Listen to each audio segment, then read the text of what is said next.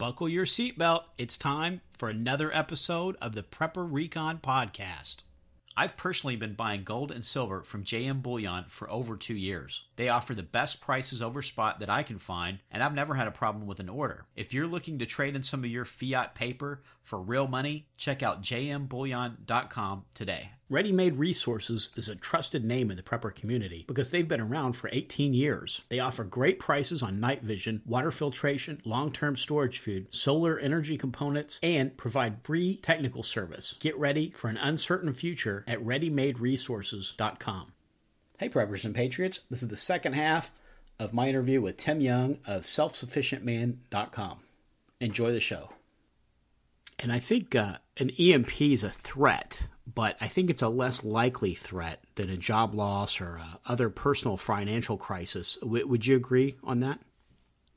Yeah, of course. I mean, I know I don't remember the list, but when I wrote Start Prepping, I listed the 23 or 26 most likely disasters that you're going to face. And I listed them actually. I courageously listed them in order of likelihood. I mean, like I would even know that, right? Because, who knows what the likelihood is. But I said, look, you're likely to face a job loss. You're likely to face a death in the family. You're likely to face a disaster that's a disaster only for you. It's not going to be, a made-for-TV disaster, most likely. It's most likely going to be, a fire in your house or a tornado hits your house and two others, but nothing else, and then you have a disaster. And, maybe you think insurance is a solution for that, but in many cases, as a flood victim right now we're finding out, that's not the case. So, I think that you've got to prepare for your own personal disasters first. And then if these widespread things happen, then, you need to do what you can to be prepared for that. But we're not doomsday preppers at all. Doomsday preppers to me are people who really believe that an EMP is imminent. They really believe that financial collapse is imminent. And, I may have opinions about, the stability of our financial system and the stability of our political system and all those things, but they're just opinions. It doesn't really matter whether I'm right or wrong. The important question for me is, do I want to take the risk that those things, that life will continue the way it is? And no, I don't want to take that risk any more than I want to drive my car to grandma's house without a spare tire. I put a spare tire in there, not because I think I'm going to have a flat, but because I want to be prepared. And that's a simplistic, metaphor, but we all take certain levels of preparedness like that. But then when it comes to how we live, food, water, money, we tend to abdicate everything to, our employers and to the government. And what a potentially devastating decision that is.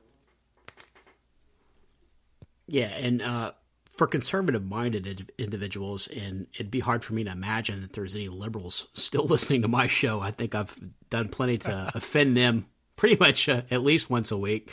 So, but for the conservatives, I think they need to start thinking about migrating away from government jobs, away from corporate jobs, and start thinking about ways that they can start doing their own thing and making their own way. If you're in corporate America, the term diversity training is not a phrase that's unfamiliar to you. And you also have to know that the left is not content to just shut you up anymore. They used to be happy if they could just stick you in a corner and make you stop spouting off your views, but now they want you to actively punch their card, so to speak, to validate their version of right and wrong. I guess Kim Davis and Coach Joe Kelly are probably good examples of that. And I don't think they're going to be the last people to have their jobs jeopardized for refusing to go along with the social engineering agenda.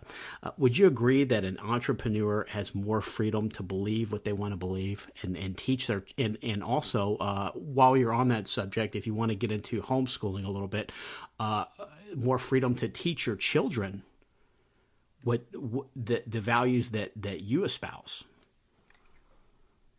Well, yeah, of course. I come from a background where I had a really nice corporate job. I was president of the division of a marketing services company for 13 years. And I walked away from that because I just felt myself going in a direction that I was going to be, 50, 60 and making good money, but being a slave to a corporation. A slave in the sense that, like the example I talked about before, where people make really good money, is when you get in that world, it's hard to walk away from it. So, I went down the path of wanting to be freer. That was for all of the decisions that I make, they're all anchored in, will this allow me to be more free and have more time with my family and have more time to do the things I want? I never start with a question, or even in the first 5 questions of, can I make money doing this? Or will I make a lot of money doing this? That doesn't matter. You only need money anyway, to buy freedom. And you can get freedom for, pretty inexpensively if you go out and take responsibility for your life. So, yeah, I think that, the path of freedom is entrepreneurship. I don't think there's ever been a better time to be entrepreneurial because of some of the tools that are available that allow you to work from anywhere. You still have to have the same ingenuity and creativity and entrepreneurial spirit that anyone ever had to have to be able to pull that off. But, there's opportunities to do that. And as it relates to homeschooling, of course, we don't follow a curriculum. We're aware of all the curriculums out there. There's homeschoolers that don't do anything. They're completely hands off. There's other homeschoolers that go the other way and put their kids in uniforms and, teach a very strict curriculum. Our curriculum often for our daughter is, we're going to go outside and, we're going to kill a chicken for dinner, and we're going to see where this meat comes from, and then we're going to count the chickens, and that's how we do 4-year-old math. And we're going to go out there and grab some mushrooms. You can eat these. You can't eat these. You can pick up this dandelion and eat it, but you can't. Don't eat these nettles here because your hands are going to hurt. So there's a lot of things that we will focus on teaching, that a lot of homesteaders will focus on teaching children that you would never find in a curriculum.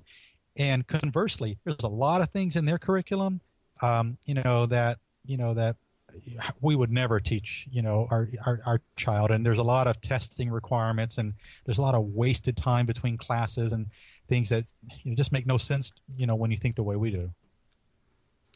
And then to go back to the thought of starting to migrate away from government jobs, we've really blown past constitutional barriers in our country, and I think that we're racing towards more and more violations in the future.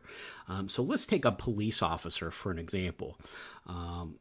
Let's say he's got 2 kids in college. He's just refinanced his home. He's buried in debt. And now let's take another officer. And he's built a side business. He's taught his children the value of entrepreneurship by getting them involved in the business. He's lived below his means, and his whole life, and his house is paid off. Now, let's say both of these officers believe in the Constitution, but they're both asked by their department to violate it by performing a warrantless search. Who's in the better position to obey their conscience and turn in their badge? Well, officer number 1 is stuck. And, officer number 1 is like a lot of people, whether officers or not, because they're completely dependent on a lifeline, in terms of a paycheck. But what that officer is banking on also is a pension. And, there's a big problem with pensions and funding of pensions. And we all are operating under the belief, or all of these people are operating under the belief that, well, I'll work for the 30 years and the pension will be there, and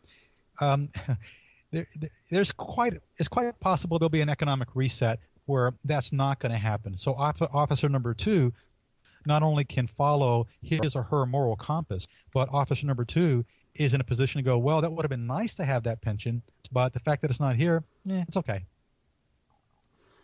And then while we're talking about personal finance, if you're thinking about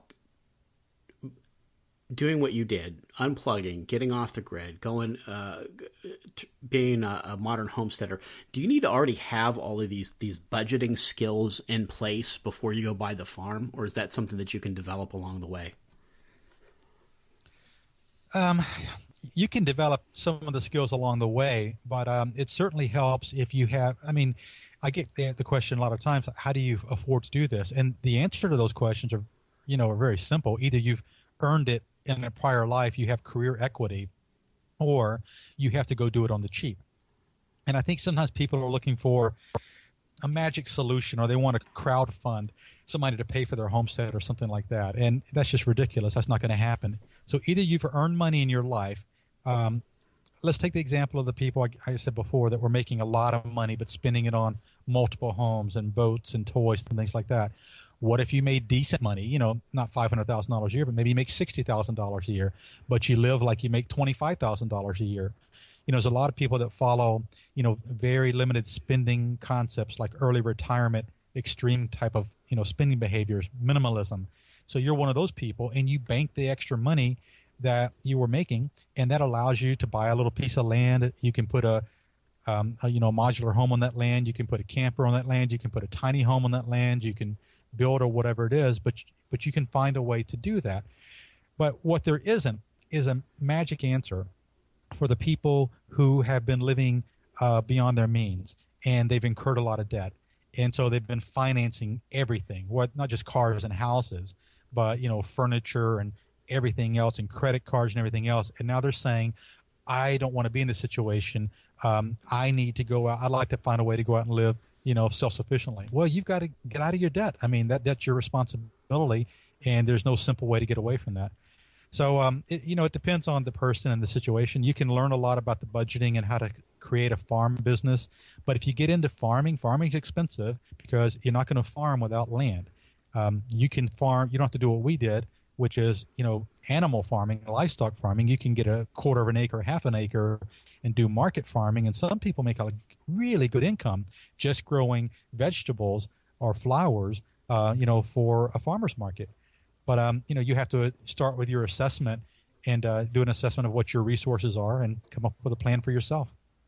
We're going to take a quick break, and we'll be right back. K2 Armor offers affordable body armor, including Level 3 trauma plates made of AR-500 steel. They can endure multiple rounds from pistols and rifles up to 7.62 NATO. Order today from KTArmor.com. That's CATI Armor.com. Following a crippling EMP attack against the USA, college student turned survivalist Danny Walker finally makes it to his secure rural location. No sooner does Danny arrive than he is given another petrifying prophetic vision of the chaos still to come. The country has been brought to its knees, and the thin veneer of civility has been torn to shreds by the savagery lurking just below the surface. Danny has survived the EMP, but will he live through the most vicious era in U.S. history? Buy Ichabod, Book 2 of 7 Cows, Ugly and Gaunt, from Amazon.com today in Kindle, paperback, or audio edition. Is this completely binary, this choice of being self-sufficient or not, or are there different grades of, for some folks may think that, I don't have to completely unplug, but I'd like to be less dependent on the system. And what are your thoughts on that? It's not binary at all. Let's take the people who don't want to be as crazy as I am or as you are, and or at least from their point of view, and they've got good jobs living in the city, but they'd like to do a little bit of this. Well, why don't you take a step from living in a city apartment to go get an acre out in suburbia? Okay, just an acre. And on your acre, put a fence up, not because you don't want to see your neighbors, but because the fence will allow you to keep some small livestock in, like goats. And on the fence, you can actually grow things like grape. So go ahead immediately and start planting your long-term stuff. Plant your fruit trees right away. Plant dwarf fruit trees because you got a small parcel of land. Get yourself a few chickens.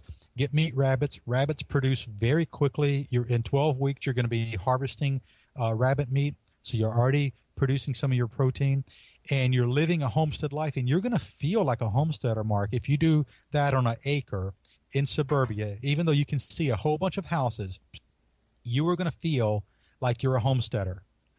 But the difference is if, as they say, the Schumer hits the fan and things go down, you are going to be very visible around with people around you who know what you're doing, who see what you're doing, and if you're the kind of person that worries about that kind of scenario, you're going to wish you had gone farther away. So I'm not saying people should do that. I'm just saying that that's the difference. So in our case, we weren't comfortable with that. We wanted to be farther away where we don't see people, where it's very common to hear guns being shot, not because we live in downtown L.A., but because people around here get out their rifles and their pistols, and we're always shooting, and they have good marksmanship skills, and that's a pretty normal sound for us, and that's actually, ironically, a comforting sound for us. And you've written a book or two in the vein of homesteading and entrepreneurship. Is that right? Well, yeah, my last two books was, I mentioned Start Prepping. Before that, I wrote How to Make Money Homesteading, which is a book that sells really well. It gives a lot of ideas about how you can find ways to make money, what enterprises you can pursue if you want to make money, either as a homesteader or as someone who lives more self-sufficiently. And in that book, I was able to profile 18 people who are across the country who are doing various things to make a living in what you would call a modern homesteading fashion. Prior to that, I wrote it was basically a memoir. It wasn't a how-to book. It was a book about our journey of how we actually got out of the rat race to that life of farming, and it was called The Accidental Farmers. And that's just a story. It's not going to teach you anything about how to farm or how not to farm. It's going to tell you, wow, what happened, what we found when we actually took that leap and went out to the country and started farming for the first time. Then you've got a free ebook on your site. It's called the Self-Sufficient Roadmap. Can you give us sort of the overview of what that's about? I think that's a really helpful tool for a lot of people. I wrote that free guide because there are a lot of people that, as I mentioned, want to leave what they're doing and go become more self-sufficient in their life. But income is a barrier for a lot of people. They're always asking the question, how do I afford it? What can I do? So what I did was I created a template that I call HELP, a Homestead Entrepreneurial Life Plan. And it takes them through a series of questions that they ask themselves about their dreams, their aspirations, their obstacles, what's standing in their way, what are the barriers, the assets they have, not just money, but what other kinds of intangible assets they have that can help them on their journey. And then I ask them questions in there, or have them ask themselves questions about what are their skills, what kind of business can they produce, what are their goals for income, do they want to make a lot of money? Because some people want to go out. I know people, Mark, that are living this homestead life, making a lot of money, several $100,000 a year. I know people that are trying to live on and want to live on $10,000 or $15,000 a year. It's different for everyone. So this is just a tool that they can download. It's in a PDF format, and it helps them to answer those questions and get started on their journey. And then, so that's very personalized. It's not, here's what I did and you have to do exactly what I did or you're going to fail. It's got nothing to do with me. In fact, I don't even know if my name's mentioned in there other than here I wrote this book for you or this guide for you. It's all about them. And, because what I did means nothing. I mean, if they want to know what I did, they can read some books I've written or they can follow the path I've done. But it's all my situation was different. My goals are different. My skills and my assets and my limitations are all different than someone else. The real question is, what are they doing now? What do they want to be doing? Why do they want to do it? Why are they stuck where they are? How do we get them over that hurdle to get started on their journey to preparedness, if you will, their journey to self-sufficiency? And then what's the vision for their life when they get there? I mean, maybe they want to be farming. So there's a lot of farming enterprises I walk through in my books and in that guide. Or maybe they want to, there's some people that have gone to the country and said, but I'm really good at marketing. So they want to be online marketers and they do online courses or those kind of things. Or look at yourself, Mark. I mean, you're an outstanding author. So there are people that have a passion for writing and they want to write. This wasn't really as easy 15 years ago before Kindle and before ACX and, Audible changed everything.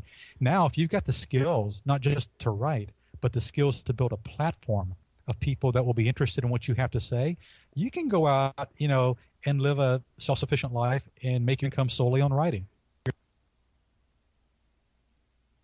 And then you, how do folks get that book? Because I think that you've just got a lot of folks very interested right now. How do they get that? Yeah, they can just go to selfsufficientman.com and you'll see it right there in the sidebar, or you could go to selfsufficientman.com/roadmap. And you can't miss it. It's a free download. I'll always keep it up there because a lot of people grab it and it seems to be helpful to them.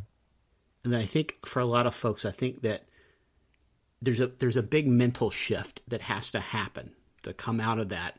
You got to get out of that employee mindset to do something like this, and I think something like what you're talking about here, the self-sufficient roadmap. I think that's going to be a really good tool to start turning your mind, and paradigms are sort of like big cruise ships, and these things don't get turned around on a dime. It takes a little while to get them repositioned.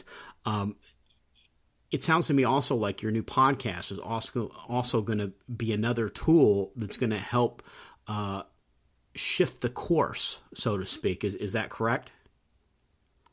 Yeah, because I think we all need inspiration. You see, Mark, why would somebody want to change their life? Let's take most people. I mean, the overwhelming majority of people, we both know this, are driving to work today. They're sitting in a cubicle or something like that, a small office, or doing some kind of normal job. They're shopping at Walmart. They're buying the cheapest food that they can, because that's what our society allows us to do. We're living paycheck to paycheck. So we're all products of this environment. None of us, when we were kids, made a conscious choice that I'm going to go do this. We just evolved in this world. So if you're going to make a choice to change that, I mean, it's very difficult. Very difficult for someone to make that choice. So I think one of two things has to be present for you to make that choice. You either have to become very afraid, really trembling afraid, or you have to become super, super inspired. One of those two things has to happen. The inspiration is, I just have such a dream and such a passion for something I want to do. I'm going to go do it. I'm going to leave all this behind because I am so inspired by this.